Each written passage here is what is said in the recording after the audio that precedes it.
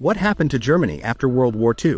In May 1945, the war in Europe was over after 6 years of combat, resulting in the fall of fascism and the unconditional surrender of Germany. The first outcome was the division of Germany and Austria into 4 occupation areas between the UK, France, the USA and the Soviet Union. Meanwhile, all Nazi annexations were returned to their pre-war borders and an arduous process of de-Nazification began in the country.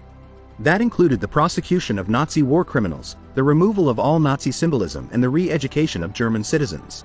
The program was hugely unpopular in West Germany, where many Nazis maintained positions of power and the government declared that ending the process was necessary. However, in East Germany it was considered a critical element of the transformation into a socialist society and was far stricter in opposing Nazism than its counterpart.